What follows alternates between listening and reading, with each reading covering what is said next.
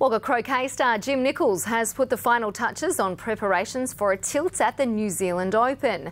This weekend's tournament kicks off a big year for Nicholls, who's just added another feather to his cap. Jim Nicholls knows he'll have to be on his game if he wants to return to Wagga as New Zealand Open champion. He'll endure a testing 9-day schedule against world-class opposition, but his biggest obstacle might come from the elements. Where we're playing is some of the toughest conditions in the world, especially if they haven't had any rain. You're almost playing on dirt with a bit of grass, so that'll be a real test of croquet skills and character.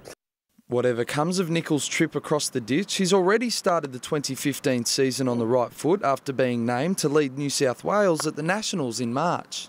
That's quite an honour, to captain your state team. Still coming to terms with that a bit. And on top of that, I'm representing the state in the Australian gold medal. Fellow club members say Nicholls' standing in the sport is key to its development locally. He's able to speak with people outside and come back with ideas for our club, which is extremely good. His big-time experience, a breath of fresh air for the club's up-and-coming croquet players. Absolutely, yes. It is assisting our club. I've learned a lot from Jim just through coaching, and he's been fantastic with new ideas of how to play croquet. Nicholls begins his New Zealand Open campaign on Saturday. Jared Constable, WIN News.